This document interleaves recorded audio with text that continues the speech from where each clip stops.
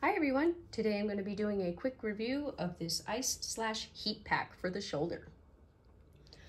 So I purchased this because my husband recently had rotator cuff surgery and he wanted a different option for him to be able to move around while he's icing his shoulder.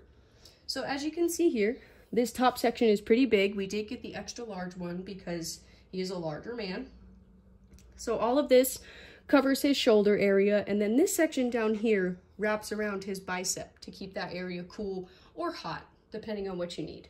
So we pop this in the freezer. He uses it for cold. However, it does say right on here, you can pop it in the microwave for 40 seconds at a time and heat it up if you'd rather have a hot compress. Over here, this is the chest strap for the top part. So it straps across his chest and then it velcros to itself in the back. Over here, we have the other strap, and this strap goes around his bicep and then velcros to itself again. So the main feature that we focused on when we purchased this is that he is able to strap this to himself. He's able to get up and walk around.